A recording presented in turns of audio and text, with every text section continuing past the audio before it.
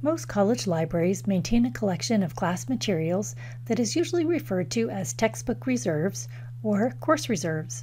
To find out if the COS library has your assigned course materials on reserve, such as textbooks or DVDs, you can use the OneSearch library catalog. From the library's homepage, click on the OneSearch tab that says Textbooks. Type in your course name, course code, instructor's last name, textbook title, or some combination. General searches like history are best paired with the instructor's last name. For example, if you are taking a history class taught by Mr. Vansel, you will have more targeted results searching for History Vansel than for something general like history. After typing in your search, hit enter or click the search button. If your search matches multiple courses, use the course name list in the left sidebar to limit your results to just your class's textbooks.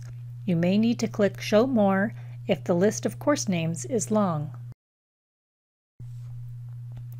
For physical items, OneSearch will tell you if it is on reserve and how long you can check the item out for. Available means that the title is ready to be checked out. If an item is already in use by a classmate, it will say Not Available. Most items are kept at the library service desk on the Weed campus. If an item is online, such as an ebook, you will see an Available Online link under the title. Just click on the link to be taken to the item. If you are off campus, you will need to log in with your COS email address and password in order to view the item. Please keep in mind that many library ebooks only allow one user at a time, so don't wait until the last minute to do your reading.